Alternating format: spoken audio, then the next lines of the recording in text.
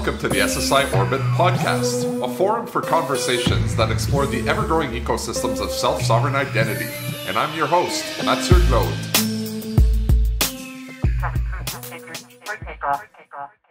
All right, let's start with this.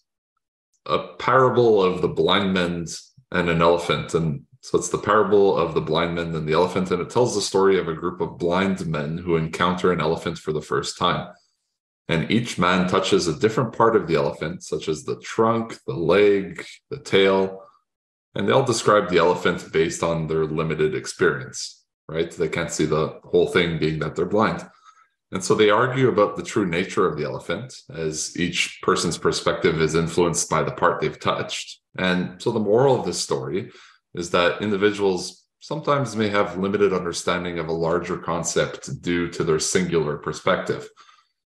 And the reason why I'm starting with this is I think this parable could be related to the way people look at artificial intelligence.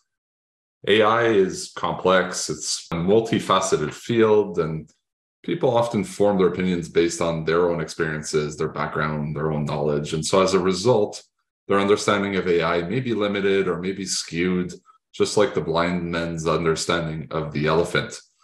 And so maybe this is a good way to start the conversation today. We're going to be looking at the intersection of digital trust in the age of AI, but it may be a good starting point just to talk about AI, where we're at today. I think it's become quite the mainstream thing, and there are a lot of products that are AI-based that have taken off and have seen mainstream adoption. And so we seem to be in the age of GPT-4.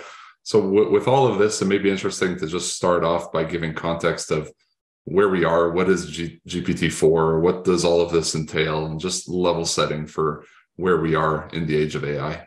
So I think that blind man and the elephant example is very good one to keep in mind. And the other analogy I use is, the way we go, let's say, go buy a car, and if somebody who don't know too much about cars and mechanics, you can't really evaluate very much. So one thing we go trying to do is open the hood and see if we can see anything that meaningful. The other example would be a doctor who may be doing surgery into a human brain, and you would see what's going on. You would see all the tissues and everything. But you don't really know what are the brain thinking about. We don't really, even to this day, science doesn't quite know how the brain works. And that's, kind of, I think, a humility we should have while we trying to sort of evaluate what AI is and isn't, or what could be in the future, etc. So there's a lot of uncertainty. But one thing we do know is GPT-4 or ChatGPT. And I think before we sort of want to jump into our initial response and, trying to reach some kind of a conclusion, I think we should pause and maybe think about what it is. And one way you can, I think we can do is look at what is GPT, right?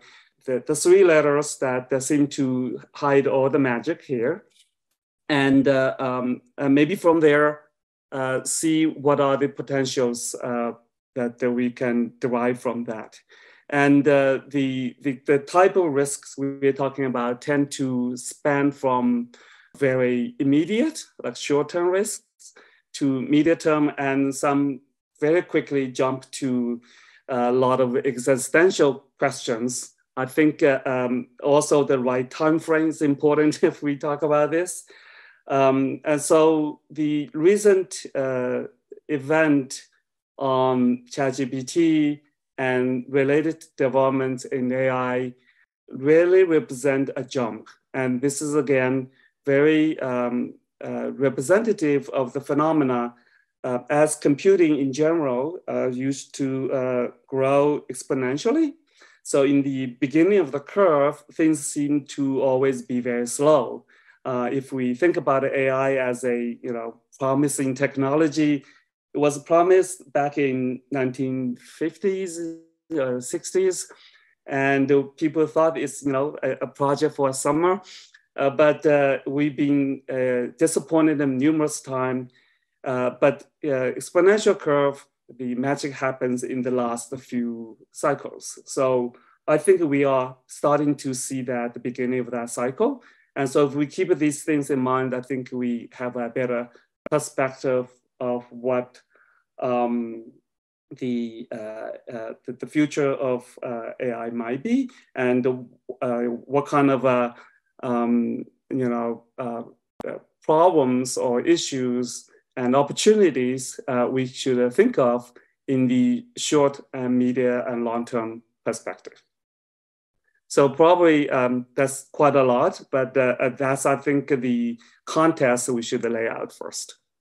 When we look at the amount of data that gets created every year, I can't remember if there's a law or something that refers to this, but over the past years, especially with more connectivity to mobile, the amount of bandwidth and data that's just data that gets created every year is just, it's on an exponential curve. And you do wonder now with these AI systems, or if we just focus on GPT, a lot of what gets generated out of there is based on human inputs. But you could imagine at some point, like if humans are inputting prompts, maybe it's worth just talking a bit about how these systems work through like human language prompts into these systems. And that might be interesting to discuss. But I do wonder how at a certain point, like human prompts are creating responses generated by an AI. And then this is brand new content that will then get re-ingested by AIs. So you start to wonder what the downstream effect of this will be at a certain point. Like we're generating more and more data in our everyday lives today, but it's really just based on human input.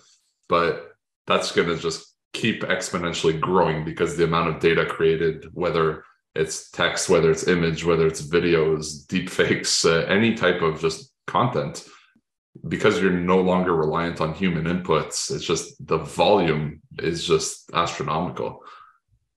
Yes, so maybe it's good to have a mental model of how the ChatGPT system work today. And essentially, instead of a programmer writing a smart algorithm or program, these systems are based on a sort of a template that developers put in, and this is what we call algorithm. But the algorithm it's not finalized. It has a huge amount of parameters or numbers that is not finalized yet. And so that's where the training comes in. And the training requires lots of computing and a lot of data. And as we mentioned, we come to an age that we have a lot of computing, is exponentially growing, and a lot of data too. So it turns out like the algorithms may not need to be so sophisticated, and by a huge amount of computing and data tend to actually make the magic work. The other part I think we should also sort of understand ahead of time is that these systems are really, think of it as a three-step process. So you have a pre-trained model, or people call a large language model. These are pre-trained and use, it self-learns, right? Using all the text output that humans have generated in the past thousands of years of history. And all these that is pre-trained into a large language model. Then you have a fine-tuning step, which is really putting our touch into sort of like what we want, right? This is the question of what kind of system do we want? What is good? What is, unethical and stuff like that need to be fine-tuned into the model to make it actually, quote unquote, useful to us and minimize the harmfulness potentials there. The third step is then you use applications. And so most of us currently experience the applications through a chatbot. ChatGPT is a user interface. And this portion are typically not what we think of as AI. This portion are regular software. And for integration into Microsoft Bing, that would basically integrate in this language model to a search engine. And so that would be another way to experience it. Or you can put into, Office and documents, etc. But all of these essentially are important to us because we experience the language model typically not directly, but through another layer of software. And it's very important that that layer of software has all the issues that regular software will still have, and it could also change how we eventually access the language model. We never directly access it. It's always through another layer of software. So that gives us, I think, something to talk about where if we think about the trust issues and the privacy and any aspects of these questions, keep that in mind, because it's not just a language model, but also many of the other software that eventually we will interact and use. And these layers of software will do filtering, and they'll create desired user experiences, and I guess not create certain types of content responses based on its rule engine type of thing. But if you look at the LLM that you say is pre-trained and underneath, is it comparable to a protocol? And because people, although they don't typically interact directly with protocols, you could still directly interact with protocols for certain things. Do you see a world where people interact directly with the LLM? Like, is this something that should be an open protocol that people have the ability to interact with directly? Or how do you see this all playing out? Currently, there are at least 3 levels like we were talking about we can use as an end user through a application like ChatGPT or search engine. We could also go program through some kind of API. So I think OpenAI opens up the GPT 3.5 has an API you can program to it. Essentially, that will allow a developer to write an application like ChatGPT. So you could have a specialized chatbot or specialized search engine to integrate the use of large language models. So that's the second level. That would be definitely a kind of a protocol. That's the interface that the developer could then interact with this model more directly, right? It's still regulated. And so it will be a fair question how that API should look like and how do we regulate them. If I want my application to be able to switch from one large language model to another, for example, and that API is important. And the third portion would go even a step deeper. So there are a lot of the potential one can do is that in the pre-trained model, we noted about fine tuning so that you could make the model do things what we want, right? Essentially, give it a regulated behavior of the pre-trained model, and so that fine tuning step could also be opened up. And so fine tuning, I believe this would be less open at the moment, but that could also happen. So a developer could take the pre-trained model and then add your own data set. And these data set for fine tuning are relatively small. And so many of the companies and commercial entities, developers could do this step themselves. And so people, for example, have been looking at using proprietary data, let's say in a financial setting, to produce a chatbot that's specialized in financial knowledge. And that would be a type of application that is also possible. So all these, and if we want to push further beyond, we'll get into data set and what kind of data set we would do for the pre-trained stage itself, right? So that would be further beyond that. And so a lot of these interfaces could be think of as a protocol. And it would be fair to ask, who designed this protocol and what should or shouldn't be part of it. One of my early thinkings when seeing these systems in use, and we could think beyond just giving text inputs and getting text outputs, but there's also all sorts of deep fakes that are happening now are just simulations, whether it's just an image or a video or even voice. So all these different types of contents are able to be created based on certain prompts and certain inputs. And the first thing that I thought about, and this is a problem that I don't think still have widely solved in the digital identity or digital trust space, but is just being able to bidirectionally authenticate between two parties. And not being able to do that leads to basically tons of fraud in the world today. And the first thing I thought about with all of this AI and deepfake stuff is like, oh, the amount of like spam telephone calls that you get, or you could even imagine the people, and it tends to sadly happen to more elderly people that get phone calls and people pretend to be a family member of theirs. And it's just a scam to be able to get them to send money or to do something that, oh my God, all this is going to get exponentially worse, because now that you're able to kind of just on a very little amount of voice data. So with all these podcasts that are out there today, someone could easily just mimic my voice and then deploy some scams pretending to be me. Please don't do it.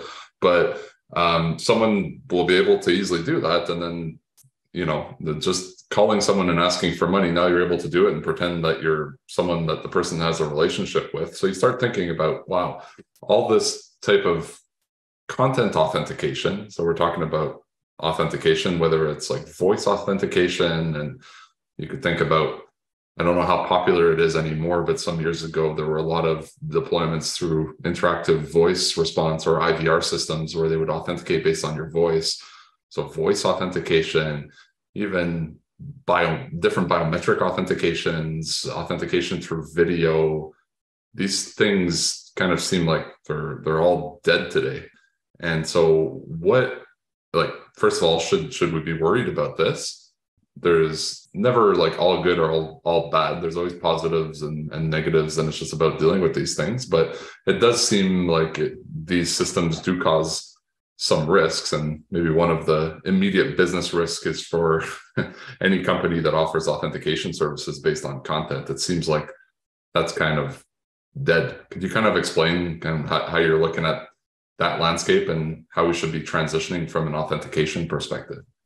Sure, yeah. So this is, I think I usually like to go, back to the very basics. So the phone example is really good.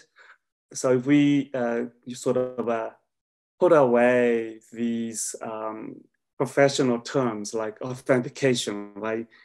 We define authentication in this very rigid and narrow sense. But let's think about how we do that task in our daily lives. And the phone example is extremely good because most of the time, we don't ask people passwords. We pick up a phone and we listen to a voice, and we naturally, almost implicitly, do a authentication in our head. And that's sufficient for us most of the time.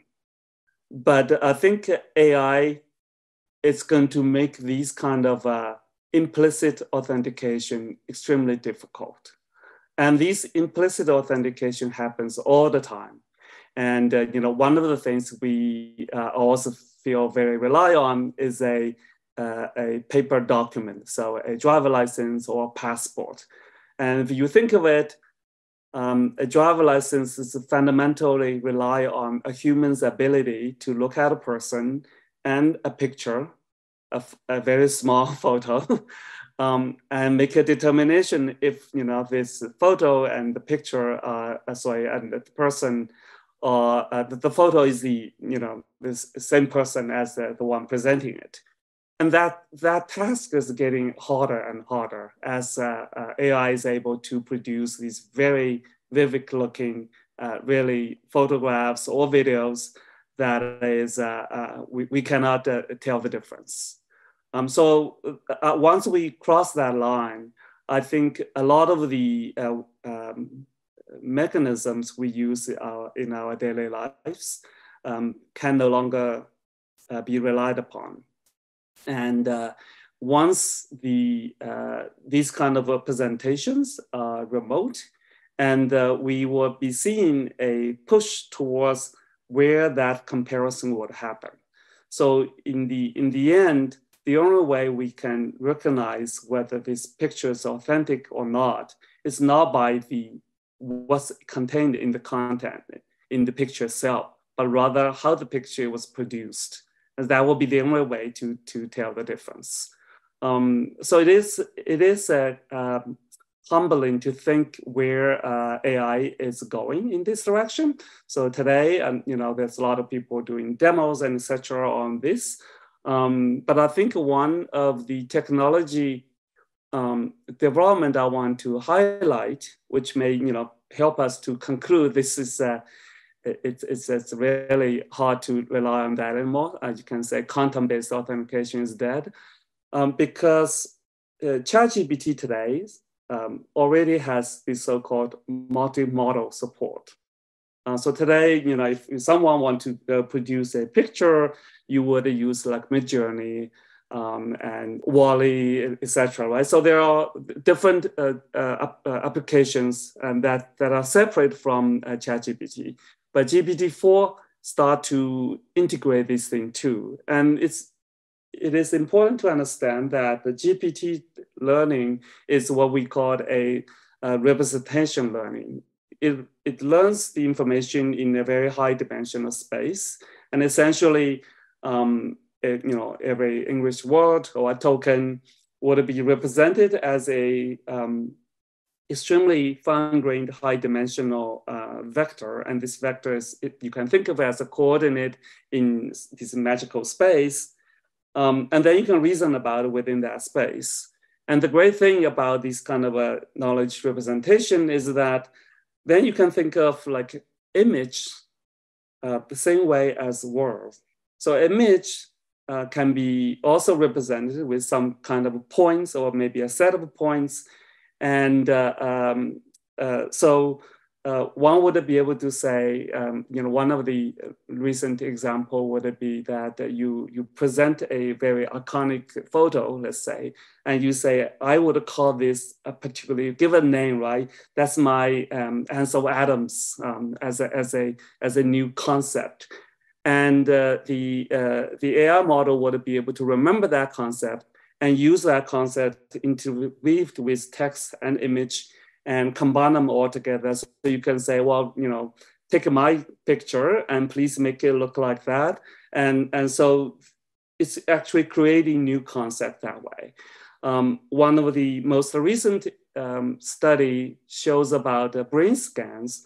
So you could have brain scan image or data being encoded exactly in this same space.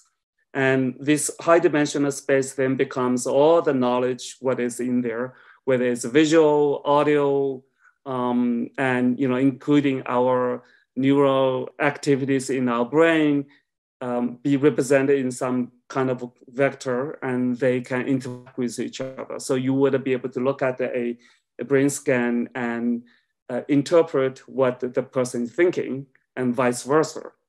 So this is I think, the way the future is going.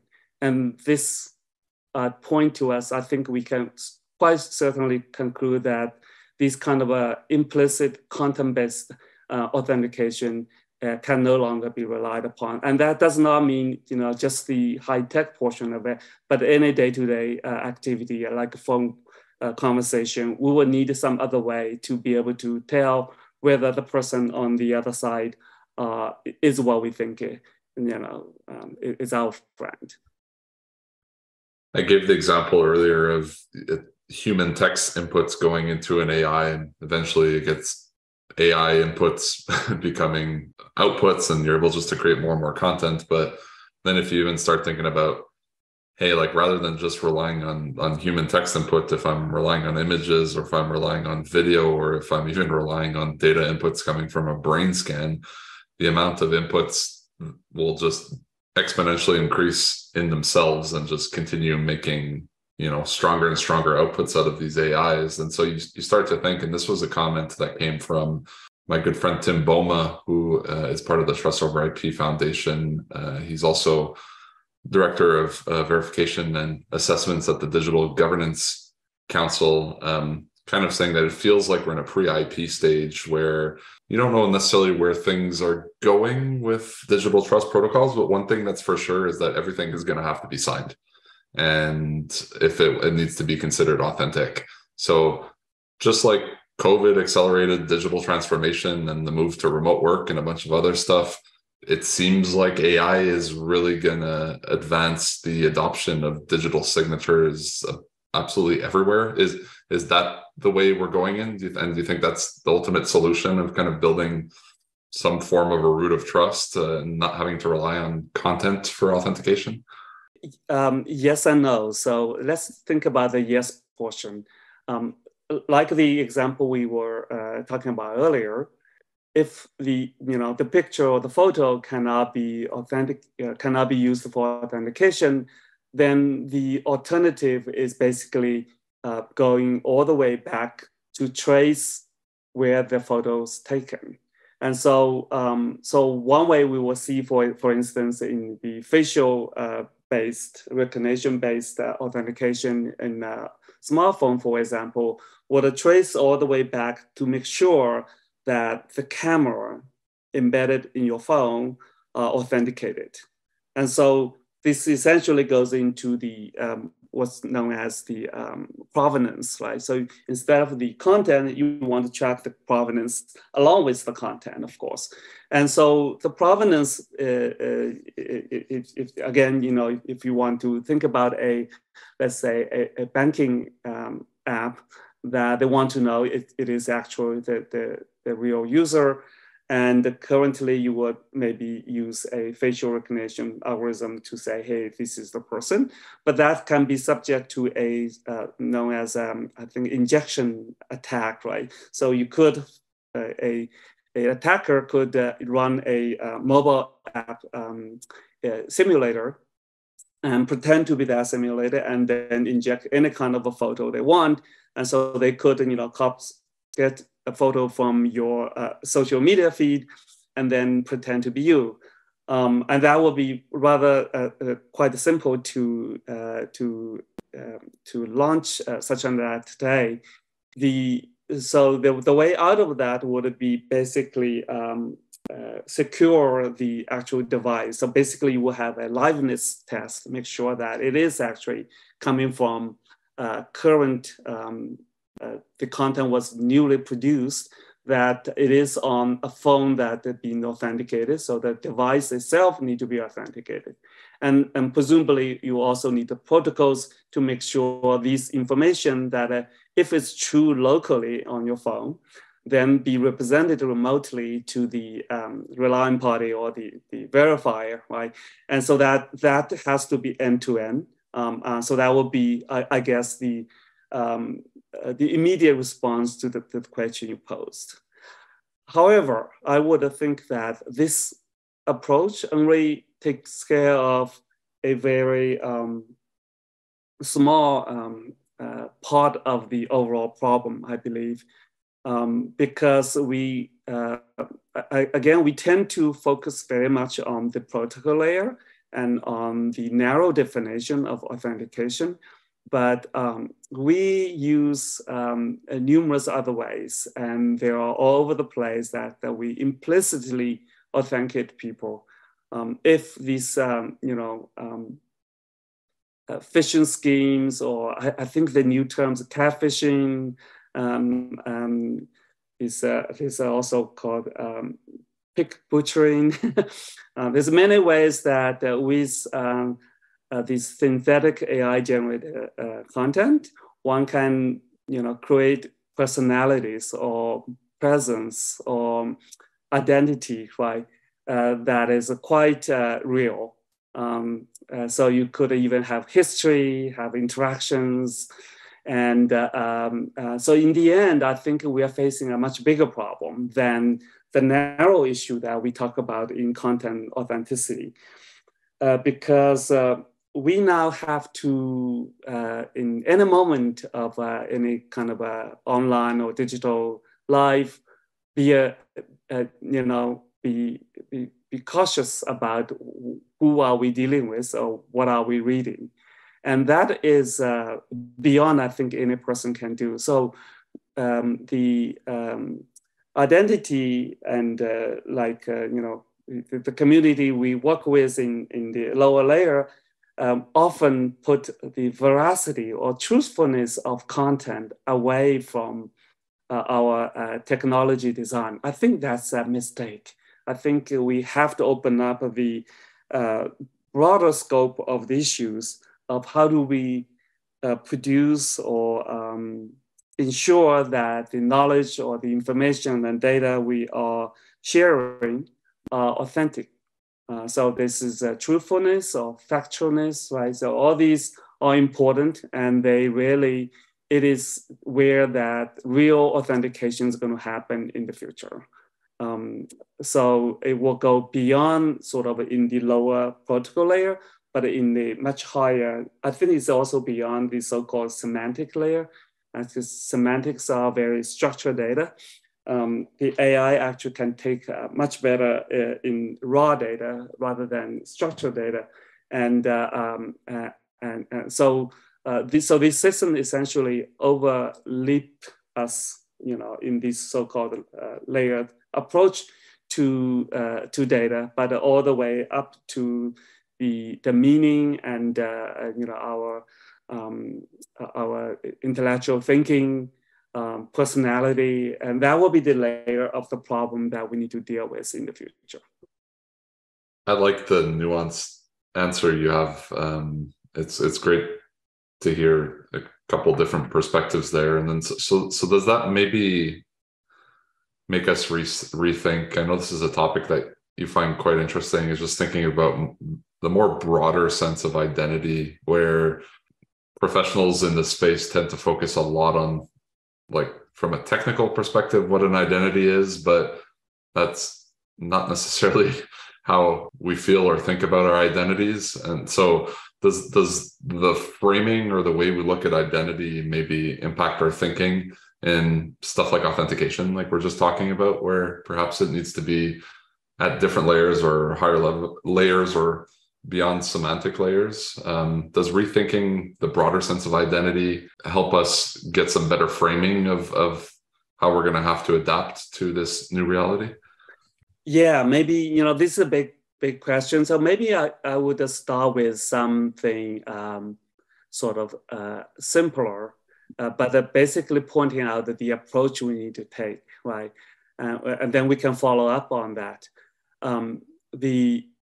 If you recall, like the early artificial intelligence studies, research back in the definitely 60s and most of the 70s and 80s are on either what's known as a symbolic or logic. And so we are trying to think of an intelligent behavior of a system as following some type of logic. A very interesting way of think about it. So in psychology, this will be the conscious way of thinking about problems. It turns out, and also, beginning of neural networks happened maybe in late 80s, and then later on, the real thing happened only in 2010s. That it turns out that it's much easier to have the machine to learn knowledge from the raw material rather than that humans construct intermediary layers for them. And so the machine does much better if you give it the original information directly and let it to construct a proper intermediary layers themselves.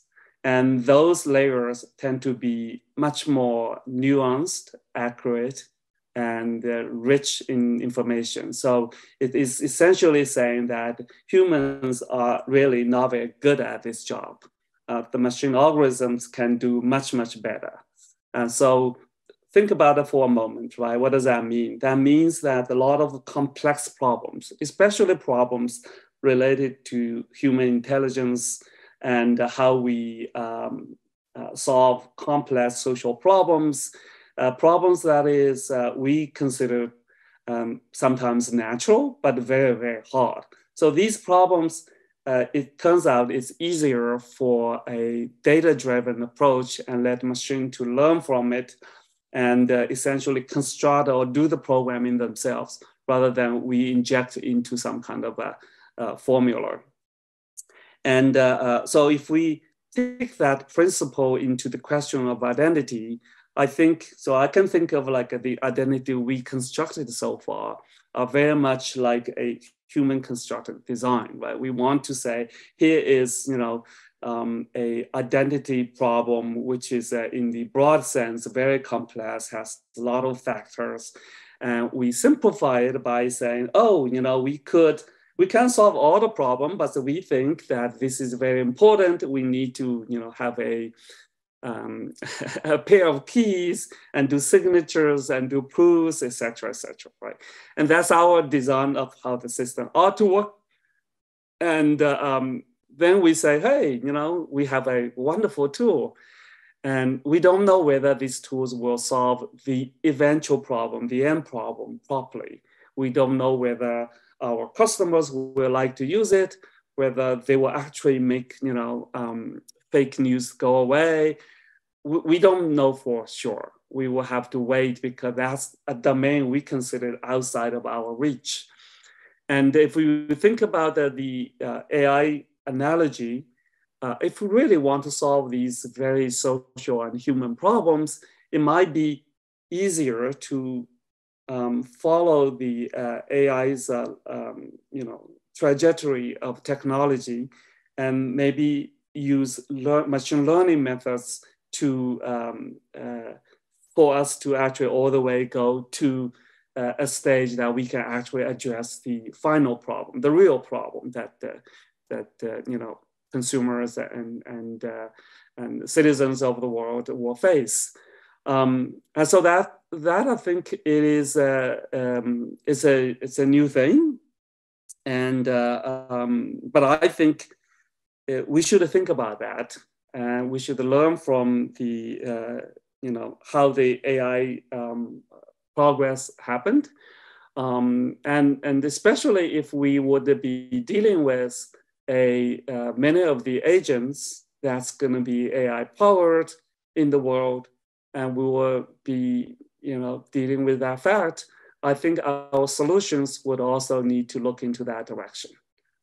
So hopefully that is a very high level idea. I think that will be. I hope that will be a new direction and topic that our community can pay more attention to. One of the things that I have personally realized in my interactions or usage of these AI or GPT systems is just the level of trust or openness that we have towards bots versus the level of openness and trust that we have towards other people.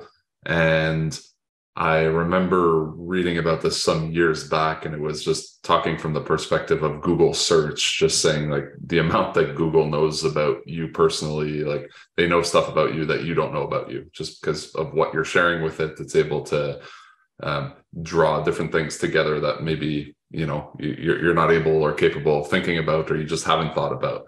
But it seems like the level of content or trust that we're injecting into these bots is even more than what we would be injecting into a search feature, for example. And that could be all sorts of personal things. It could be all sorts of proprietary things about like yourself, your organization.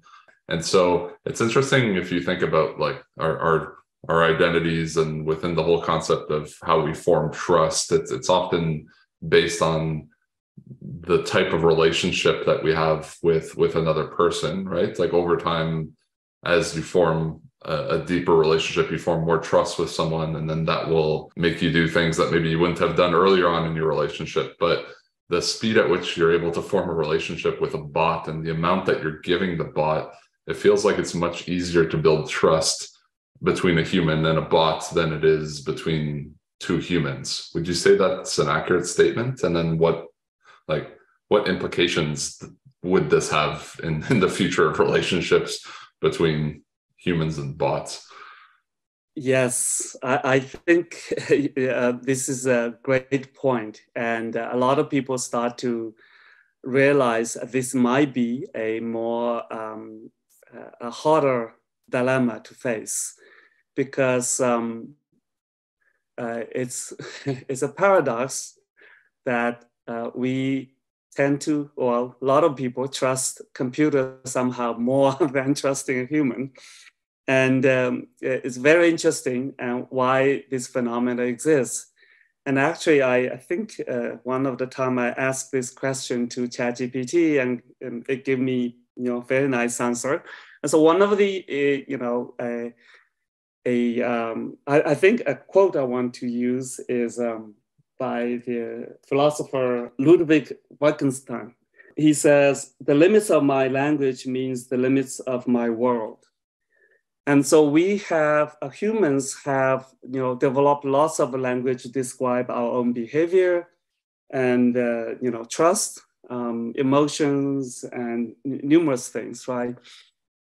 We don't have the same kind of language to describe a man-made, but quite intelligent behaving, at least, system.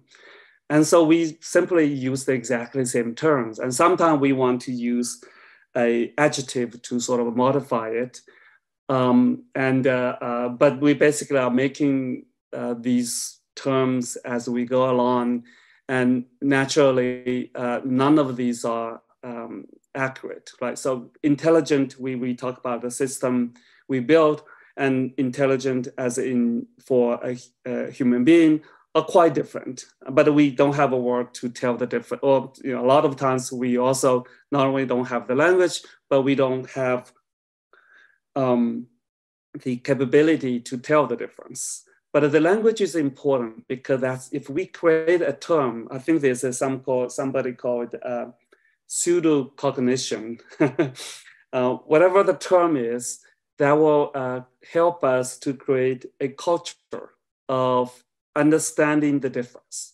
It's very important that all of us, right, not just the techies and experts, but everybody who have a common and widespread knowledge of the difference between the two. Much more nuanced and accurate recognition of such difference. I think that will come with some language and some culture along with it.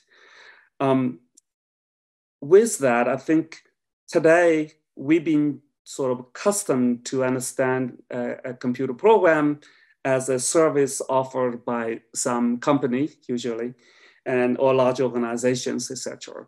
And so our trust is really based on competency, whether it's reliable, it can solve the problem I'm seeking. And I wouldn't be too surprised that we intuitively feel that the system is giving us reliable answers to our questions, more than maybe from a average person, right? So that wouldn't be surprising. And so it would not be too surprising that people tend to trust this machine intelligence or a computer program more readily than to an average, especially a stranger. And but that's because we don't quite understand how the system works. So our assumptions are based on our past experience. And so it will be very intuitive to feel like people will have developed relationships with these things, because we think of them in terms of human beings, in terms of how we interact with another intelligent being. We don't have a conceptualized understanding of what these things are. We very quickly forget that these systems are built by other humans, and they could, turn it off, they could change it, or they could even maliciously manipulate it. And all that is wide open possibility out there. We've never factored those points in. And so one of the paradox here is that as the system gets better and better, we will be trusting it more and more, and we will be actually falling into this cycle and maybe very much over trusting and over rely on it over the long term. There is also a further question on these systems and what we want them to be. So naturally, most of the time we've been complaining that these agents, can't follow my conversation. We complain that their language does not have emotion, etc. I think we are misleading ourselves of what we want. Let me ask you, do you want a intelligent agent to be like the character data in Star Trek, right? Or somebody feel purely human and give you all the nuances and emotion cues, etc. It's a dangerous thought. I think our technology is getting very close to actually produce that if we want it. But that will really be I think, a dangerous idea because that will, most of us will not be able to tell the difference. And if we are pushing towards that kind of a want, then that kind of a system will appear one day. And we are already very hard to tell the difference between a bot and the human. The tools available for us to do that systematically so that it can benefit or help most people understand it are already very limited. And I think that is a direction that we should be careful. Be careful what we want. Let me put it that way. Yeah, we're talking about a lot of possible risks here. I think there's tons of benefits that come with these advancements in technologies, and we're just starting to see the beginning of them. I think just the effect it is already having and is going to have on human productivity and allowing humans to continue kind of the shift to working on more creative stuff rather than like manual or administrative stuff is going to be cool to keep seeing. But we often focus on a lot of the short-term issues or risks, and I don't think we've even seen the beginning over the next few years. I can only imagine the amount of stories and stuff that are going to come out in the media, negative stories around people that have been affected or things that have happened with these technologies. But I think it's just as we're talking through this, although it's interesting to talk about the risks because we want to make sure we're covering the risks accordingly. Like there's just so much benefit with these things. But I think I guess talking about risk, I guess the reason why humans maybe have more trust towards these things is just the perception of risk that you have towards these things. I don't necessarily think that if I divulge some information to a bot, the same thing would happen versus if I divulged it to another human. And so I kind of have more trust in that. And then in the digital trust space, I think there's a big open source movement when it comes to standards that we use, when it comes to technology protocols and implementations that we use. There's a big push towards open source because that just inherently creates more trust. If we're trying to build these digital trust systems and we want to have common interoperable infrastructure and we need a lot of the stuff to be public utilities or public good, it's very important that we have a large open source model to it. And so do you think that, and I think this is probably a nuanced answer that you'll likely give, but what would be some pros and some cons of looking at an open source model for these LLMs or broader systems that we're dealing with today? Yeah, I think the nuanced answer is the right question. So let's start with the I think the obvious ones and the good ones first. Open source and also, open research and publishing research papers, and allowing other researchers to be able to reproduce, etc. I think is crucial. Because these models are already very hard to understand. And I know there's a lot of people pushing for it and demanding that it must be explainable or interpretable, etc. But remember, if we think about intelligent behavior, for human beings, like most of our behavior are very hard to explain. And so explanations most of the times are just justifications. A lot of times we are making some kind of argument. It's not conclusive, but it makes that the process, I guess, to sharing that kind of argument with each other. And so I think that behavior or that kind of explainability or lack of thereof are going to continue or maybe getting even worse.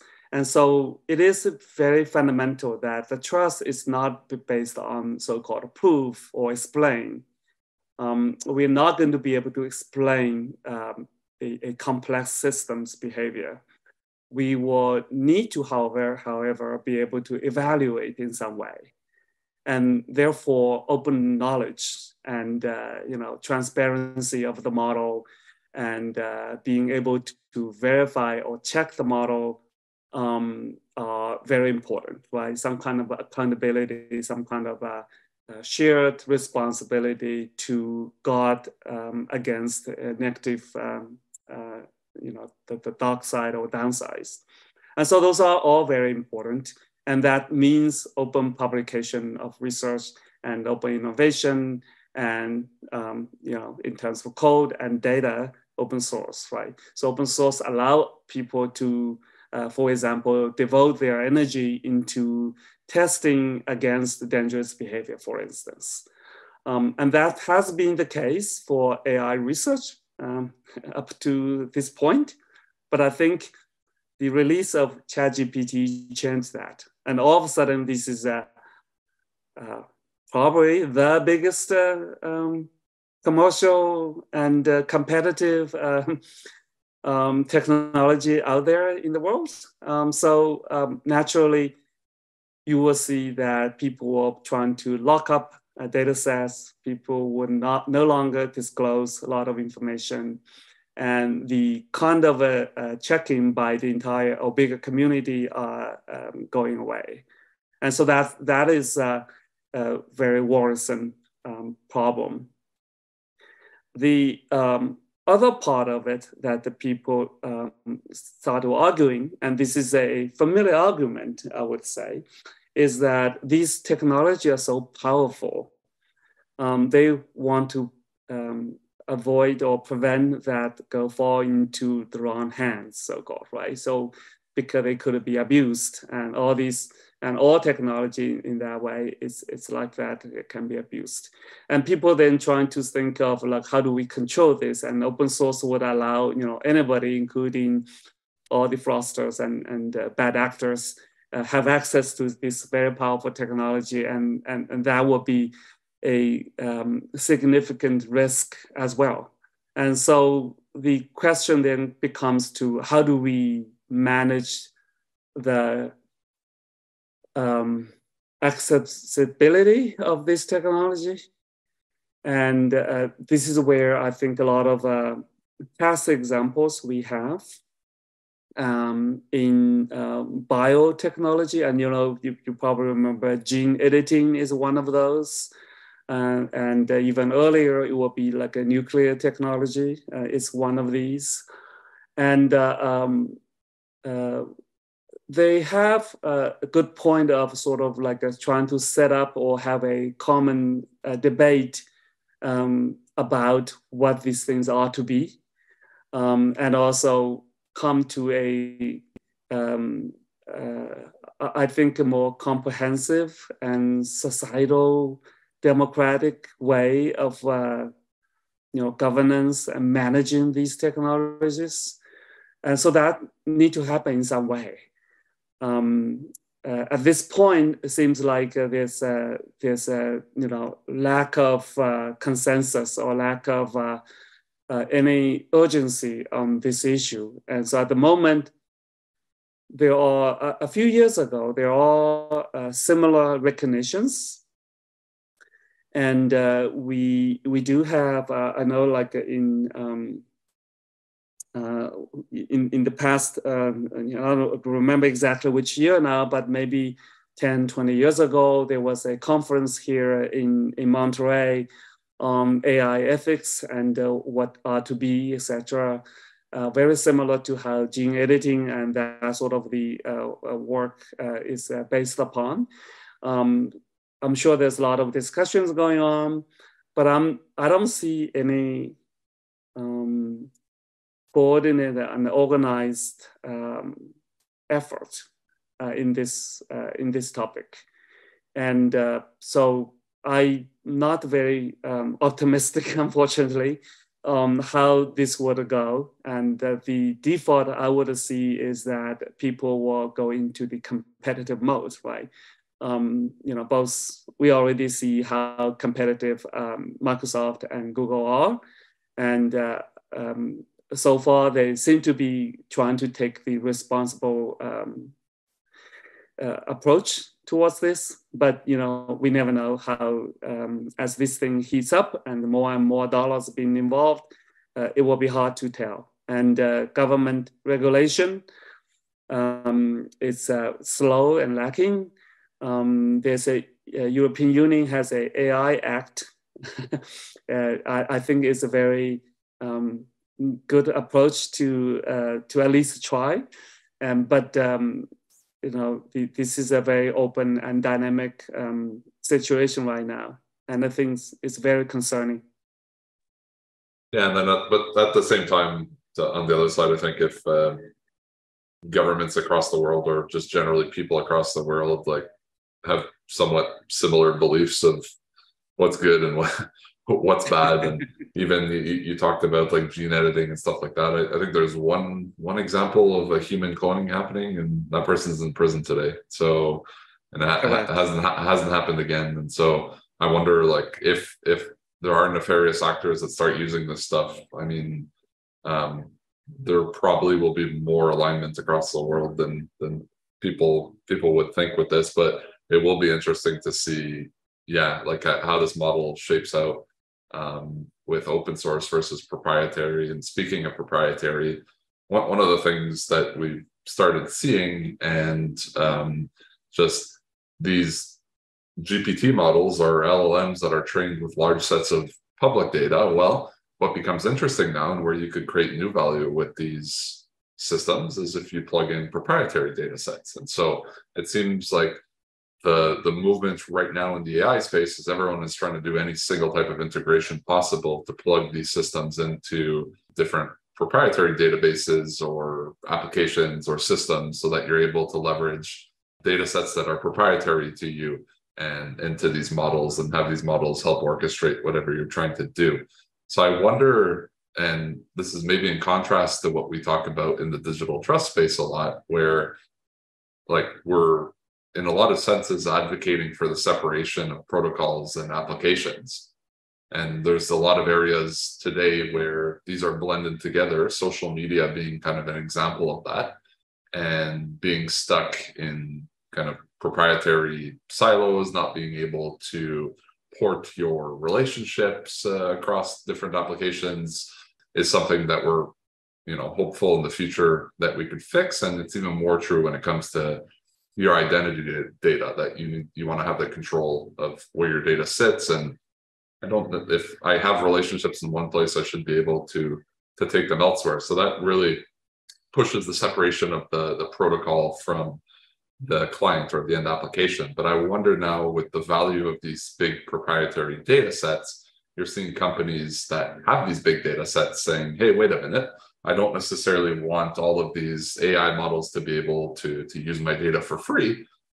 This is valuable, and I want to start charging for it. And so they're setting prices for it. And so I wonder if this, and it just reinforces the value of like good quality proprietary data, if that kind of slows down the shift of really separating the protocol from the end application, and we're really going to see a reinforcement of proprietary closed systems? Yeah, another great question. And I think people don't know how this would go. One thing based on, history is that a algorithm or technology won't be lockups for long. So I would assume that GPT-4-like models would be recreated one day by open source and open, data sets. So this technology eventually will leave out and become widely available as a to almost to most people, right? And so it is a question of knowing that how do we want to guide the path where these technologies should go. In the shorter term, I think your question may lead to, in short term, like we are saying today, many companies are very, I think, feverishly working on exactly what you just talked about. So if somebody has they already have a private data set, minimum they can use that private data set as a fine-tuning step on top of the pre-trained model, and therefore create another chatbot, but specialized on certain area. You could be a customer support, you could do diagnostics, you could do financial education, and school learning. All of that are very rapidly ongoing. And so we will probably see commercial products out of that kind of approach in the coming, if not weeks, at least in months or years. We will probably see that very, very soon. And a lot of them are already in experimentation stage today, but we will probably see the commercial product become widespread on these ones. And then further step would be, so that will encourage people, lock up a specialized knowledge.